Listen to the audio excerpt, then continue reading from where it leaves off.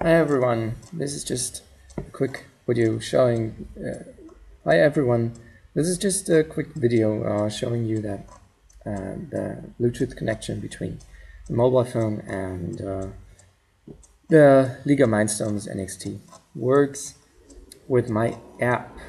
So the NXT is already switched on, Bluetooth is switched on, and now I'm starting the app on my phone, and all I have to do now is to push the button of the list picker, and it shows me one entry, which is the NXT, which I click on, and then it takes a while to connect, and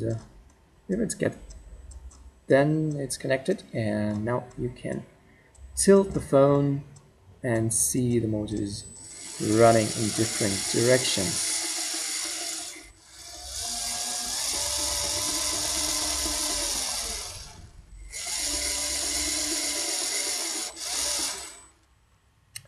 Alright, that's it for now. Bye bye.